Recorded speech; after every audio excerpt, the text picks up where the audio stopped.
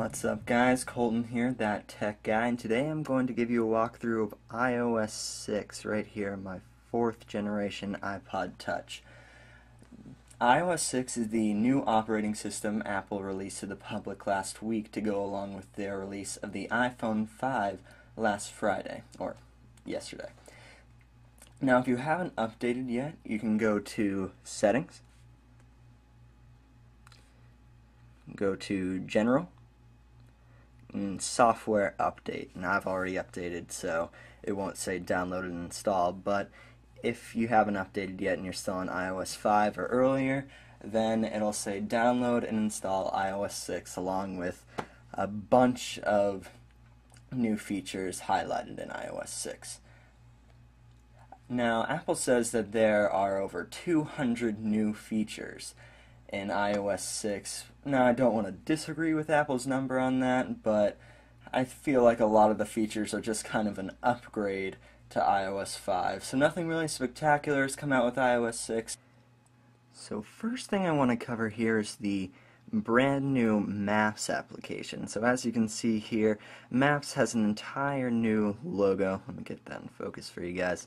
Has an entire new logo and did away with their Google Maps. So Apple decided to make their own Maps application.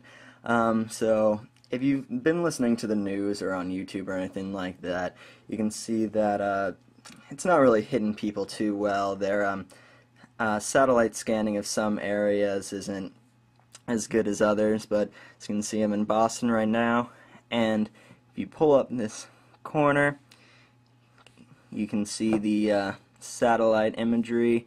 Now if you're on an iPhone 5, you also get our iPhone 4S or iPhone 4 or any iPhone or iPad.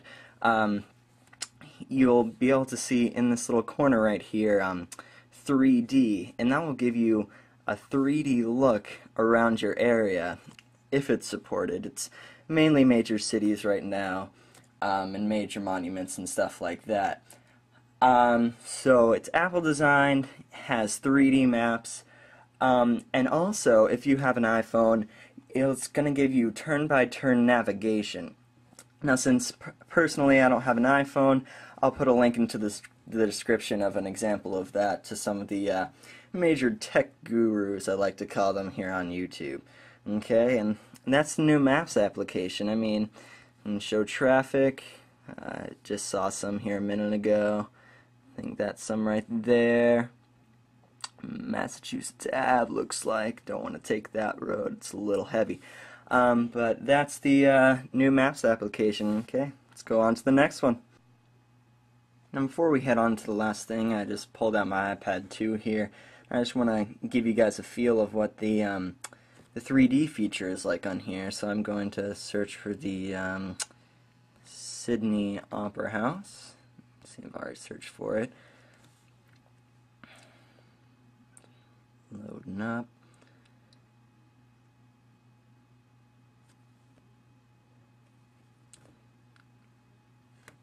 Sorry guys, my internet connection's a little slow today. Okay, looks like that's it. There it is. Okay, didn't give us the precise location, but that's always good. So if you hit this little icon right there in the corner, that looks like a bunch of little buildings, along with the current location tab right there. If you click that, it's going to bring you into 3D. So the way you can do it, you can turn around. Look at that. See, it's really cool when you get to places that are actually in 3D. So like you can turn it using 2 fingers. But if you like, you can see this in there are like entire cities in 3D. But if you're in more like non-city like places like I am, then you're not really gonna get the full effect of this. Like you can even see there's a Marriott right there. You're not gonna see that where you are. If you're in a major city, then more power to you. Okay, going on to the next thing. Another new feature on iOS 6 is to go along with the Twitter integration is the Facebook integration. So you can set that up by going to Settings, scrolling down to Twitter and Facebook, click on Facebook, and you can set up your profile right there. And also, Facebook has a cool feature where if you like something on the App Store, it'll post it to your wall. If someone invites you to something on Facebook, like an event, it'll put it in your calendar. Also, people in your friends, like it'll put them into your contacts, like their phone number and anything. And then there's also Facebook's app, which gives you access to that, and iTunes. So if you like a song or an album, then they'll do that. So a way that you can just post a status anyway, if you go to Notification Center, and then right here you'll see a new widget, tap to post, and do that. Little thing will come down here, and you can just type what you want and then send it on your way. And it also includes if you see like a web page you like, you can attach it onto that and stuff like that, just like it does with Twitter. So that is Facebook integration. Another new feature is actually in the Photos app. If you go to your photo stream, you can click Edit and then select a bunch of photos, and then if you click Share, I'll even show you. Just choose a bunch of photos, then click Share. You can see that it now says Share Photo Stream. So what that does is it allows you to share, select photos from your photo stream to people on your contacts. So let's see, we got my girlfriend Brenna, and I shared these 4 photos with her. And then a cool thing about this, it's kind of Apple's way of doing Facebook.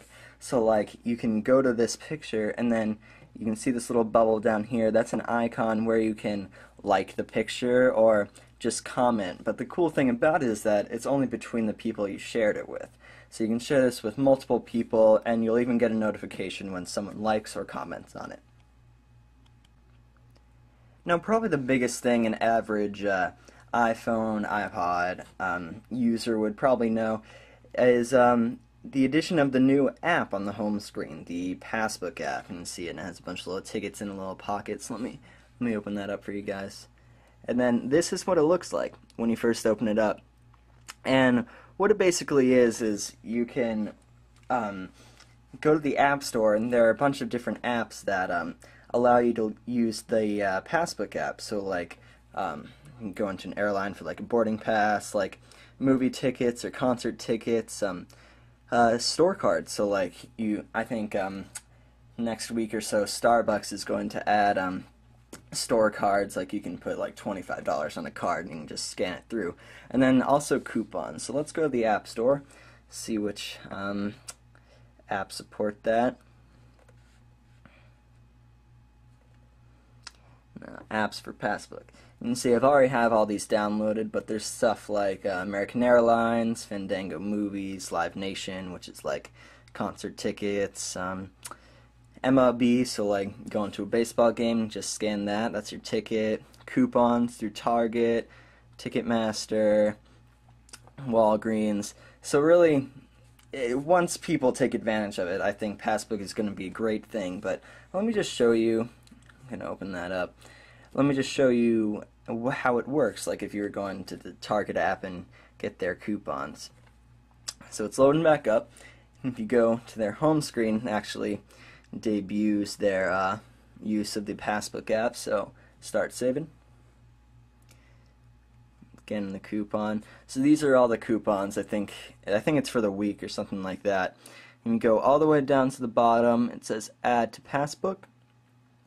Getting the pass, and then it makes the pass right and then and there, and then you click Add, and there you go. That's it.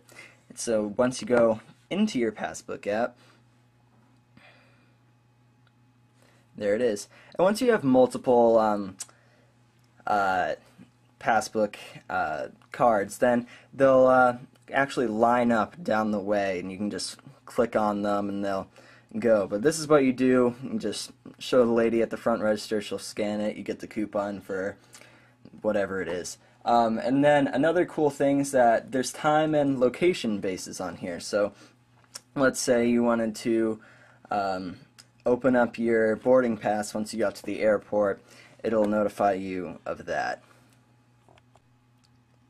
Now there's been a couple new additions to the Mail app, so if you open that up and you go all the way back, you can see the option for Add VIP, and basically what that does, that it just prioritizes some of your email addresses that are maybe more important to you than others. So what you do is just go to Add VIP, and it'll bring you to your contacts list, and you can just pick their email addresses out of there.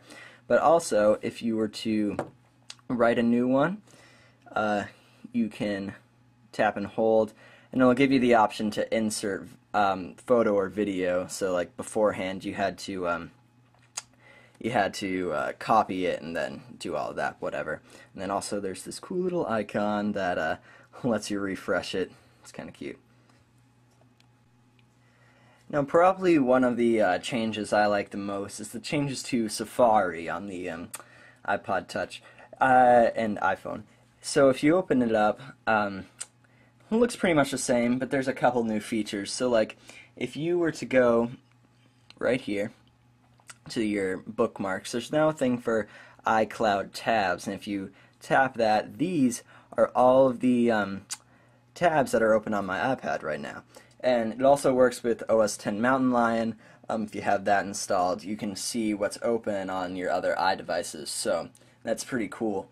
And then another thing is if you actually use the reading list, which I barely do, it'll download, I guess, the entire web page, and you can use it offline. And then another feature is if you turn it, it goes into full screen, just like that. And if it's not in full screen right away, there are these little arrows in the bottom right-hand corner, or yeah, you can press that. It'll make it full screen, gives you the option of making it smaller. Now before I forget, I just wanted to point out a couple new features that are just for the iPhone. So like FaceTime is now over cellular and 3G. If you go to the phone, or the lock screen actually, and someone calls you, and here I'll show you, this little camera icon, it'll turn into a little phone icon you can swipe up. It'll give you the options of declining, answering, replying with message, or to remind you later.